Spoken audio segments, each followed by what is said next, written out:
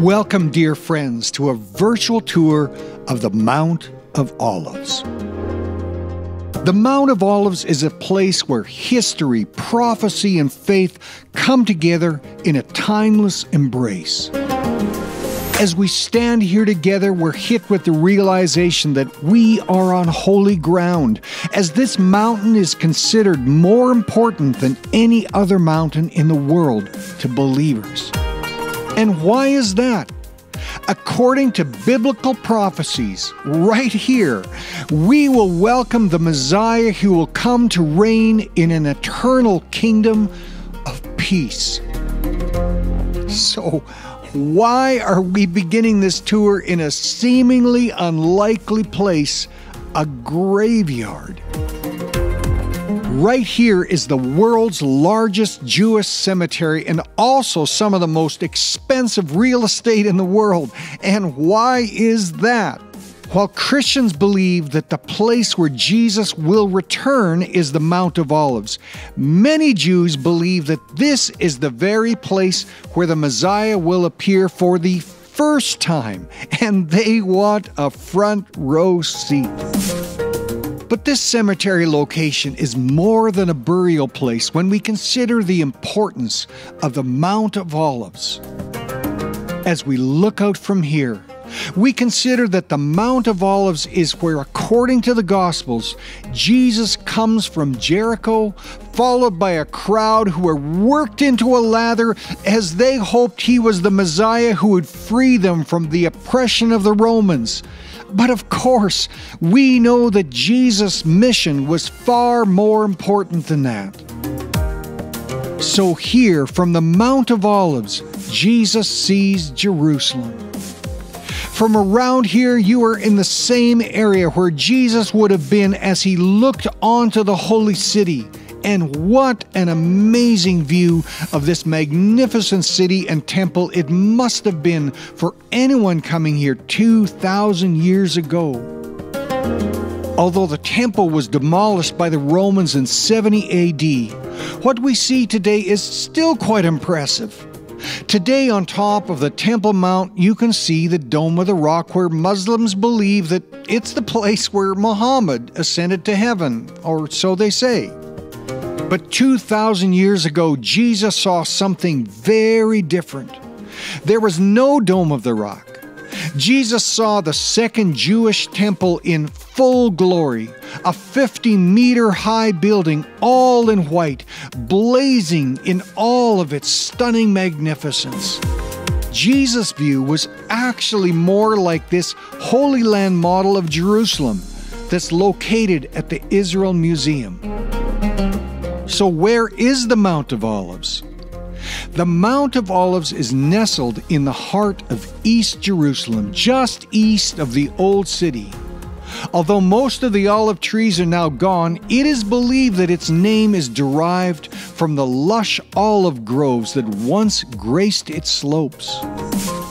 Although we are going to highlight the importance of the Mount of Olives during the Passion Week and Christ's ascension and triumphant return, let's also go back, way back, to its Old Testament significance as well. In the pages of the Old Testament, the Mount of Olives emerges as a sacred sanctuary, where the faithful sought solace and divine favor. It was here that King David climbed to the Mount of Olives in a moment of anguish, weeping as he fled from the rebellion of his son Absalom. Imagine King David as he stood on this mountain, overlooking Jerusalem and in a state of complete loss over a son who wanted to overthrow him and even kill him. 2 Samuel 15:30 says, "But David continued up the Mount of Olives, weeping as he went. His head was covered and he was barefoot. All the people with him covered their heads too and were weeping as they went up." The Mount of Olives also bears witness to the darkness of human hearts. For it was here that King Solomon erected altars to the child sacrificing foreign gods of Moloch and Chemosh. leading the people away from the true God and bringing divine judgment upon the land. Yet despite its dark past, the Mount of Olives also stands as a reminder of God's intervention to rescue us. When God's people were enslaved in Babylon, God gave Ezekiel a vision of hope to share with His chosen people that the day of freedom is coming. The Mount of Olives is exalted as a place where the glory of the Lord stands, a beacon of God's divine presence. Therefore say, this is what the sovereign Lord says, I will gather you from the nations and bring you back from the countries where you have been scattered, and I will give you back the land of Israel again. Then the cherubim with the wheels beside them spread their wings, and the glory of the God of Israel was above them. The glory of the Lord went up from within the city and stopped above the mountain east of it. In the book of Zechariah, it speaks of the end times, a day when the Lord will stand upon the Mount of Olives, and the mountain will split in two, ushering in a new era of divine intervention and redemption. For believers, it is a promise of resurrection and renewal, a testament to God's faithfulness to His promises and His people. On that day, His feet will stand on the Mount of Olives, east of Jerusalem, and the Mount of Olives will be split in two from east to west, forming a great valley, with half of the mountain moving north and half moving south. Now, let's focus on the importance of the Mount of Olives in the New Testament, as well as highlight some of the sites surrounding the area. As we journey through the New Testament, the Mount of Olives comes alive with the echoes of Jesus' teaching and miracles. For it was here amidst the olive trees and the rocky terrain that Jesus taught His disciples on the end times and offered words of comfort in the face of tribulation. And of course, we know the Mount of Olives played a significant role during the Passion Week of Jesus, during which several Old Testament messianic prophecies were fulfilled in this very place. But there's one more prophecy that still awaits fulfillment, and we will get to that. On Palm Sunday, we still celebrate the triumphant entry of Jesus as people wave palm branches. From Luke 19 we read, "When He came near the place where the road goes down the Mount of Olives, the whole crowd of disciples began joyfully to praise God in loud voices for all the miracles they had seen. Blessed is the King who comes in the name of the Lord, peace in heaven and glory in the highest." As we walk down from the top of the Mount of Olives, we are met with several churches that remind us of the Passion Week of Jesus. The first church we'll talk about is the one with the golden domes. This is a church of Mary Magdalene, a well-known Russian Orthodox church. This church is dedicated to Mary Magdalene, who is mentioned several times in the New Testament, but particularly for her presence at Jesus' crucifixion and especially when she discovered Jesus' empty tomb. The next church we visit will be the Church of Dominus Flavit.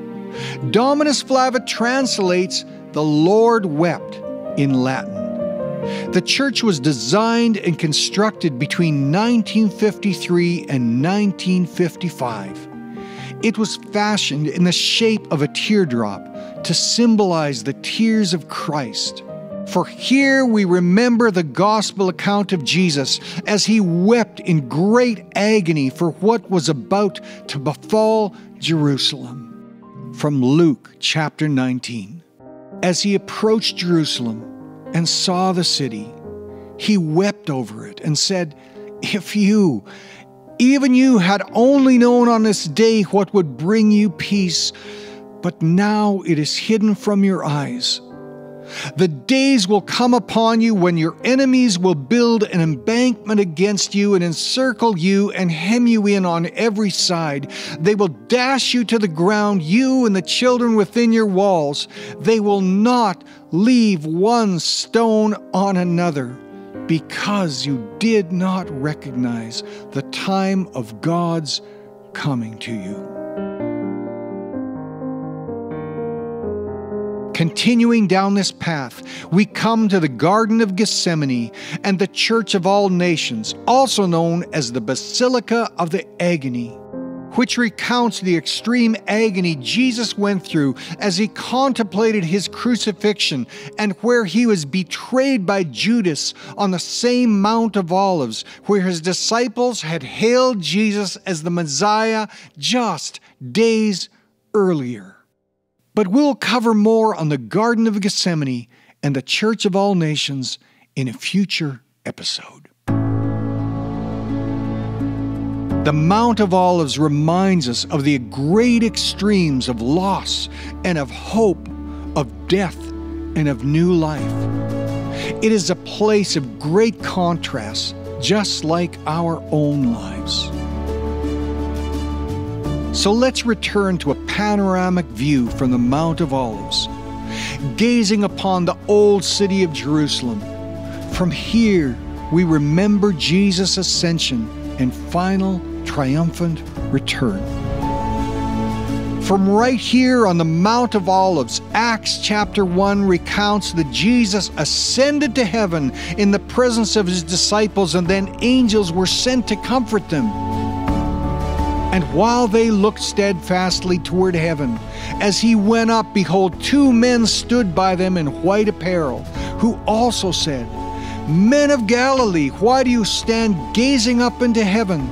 This same Jesus who was taken up from you into heaven will so come in like manner as you saw him go into heaven.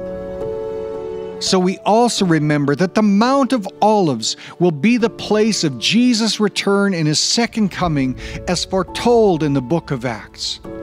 This same mountain that witnessed his ascension to heaven now holds the promise of his glorious return.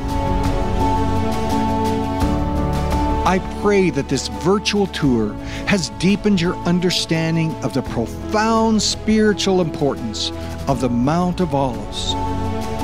Would you please help us to spread the message of hope and faith in these episodes by liking, subscribing, and sharing this series? We would so appreciate that. Until our next episode of the Break Forth Virtual Holy Land Tour, may your hearts be touched and your spirits uplifted. Shalom, and until our next adventure.